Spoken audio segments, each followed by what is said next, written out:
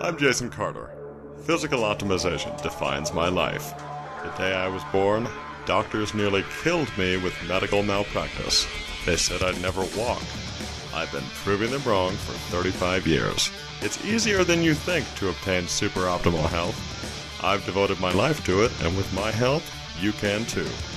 I'm Jason Carter, and this is ENZYMENTAL.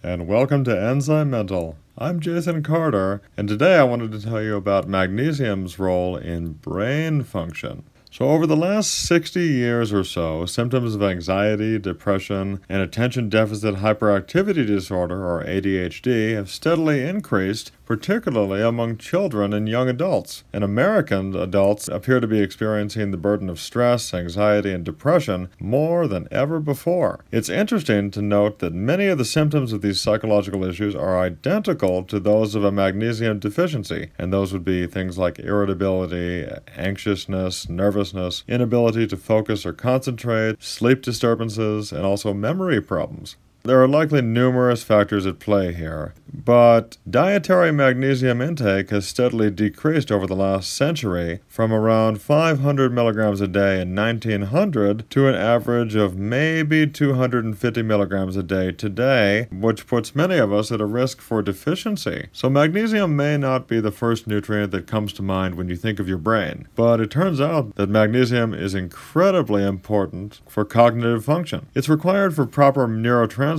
production and function. It modulates the stress response, and it also strongly influences brain plasticity, or our brain's ability to change and form new communication pathways. Magnesium has been shown to enhance learning and memory, and it's been effective in treating depression and anxiety, and is actually being studied for its potential to rewire the brain to respond without fear and anxiety in cases of severe anxiety disorders like post-traumatic stress disorder, or PTSD. Magnesium is involved in the production and function of mood-regulating neurotransmitters like serotonin, and it's also known to reduce inflammation. And low serotonin and high inflammation are both believed to contribute to depression. So for this reason, magnesium is very beneficial for depression and anxiety.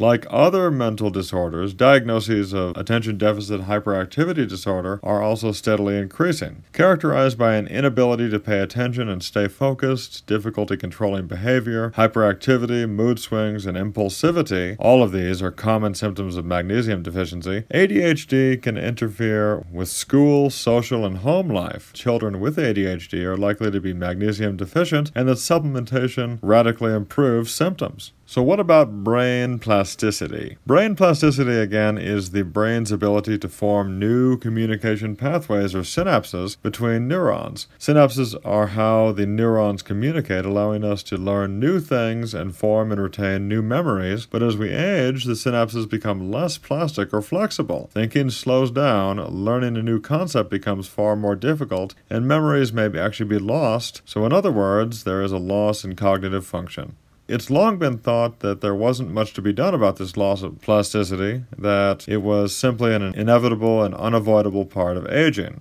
Magnesium has actually been found to be a critical factor in controlling synapse density and plasticity. And there's even a remarkable form of magnesium called magnesium L-threonate, which actually crosses the blood-brain barrier and gets entirely to the brain. When you take a regular magnesium, a little bit of that magnesium reaches the brain, but really not that much. So magnesium L-threonate is actually pretty substantial because it goes entirely to the brain. And often, when you begin taking magnesium L-threonate, people who do this often experience significant improvement in cognitive function, including improved executive function, which would be things like time management, planning, attention, and focus, and improved long-term and short-term memory also. The discovery that magnesium increases synaptic plasticity and density has led researchers to explore magnesium's potential for rewiring brains affected by traumatic fear and anxiety, such as in cases of phobias, PTSD, and other extreme anxiety disorders. It's believed that elevated levels of brain magnesium can create new synapses and communication pathways that are not influenced by fear and anxiety, thus altering behavior for the better.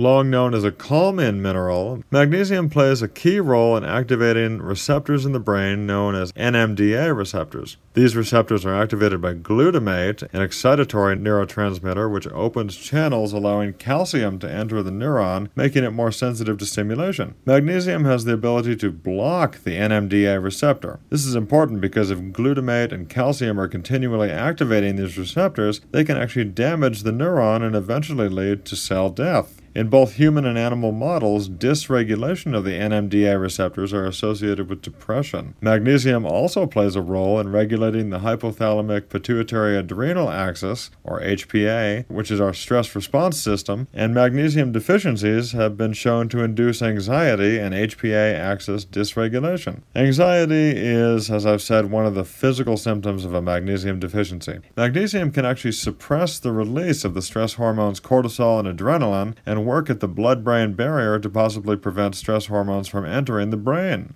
So with a large portion of our population being critically deficient in this most critical of minerals, you really should consider magnesium among the supplements and nutrients you take every day for your brain. It's safe and well tolerated for children and adults alike. The primary form of magnesium for brain function is magnesium L-threonate, which crosses your blood-brain barrier and effectively increases brain levels of magnesium.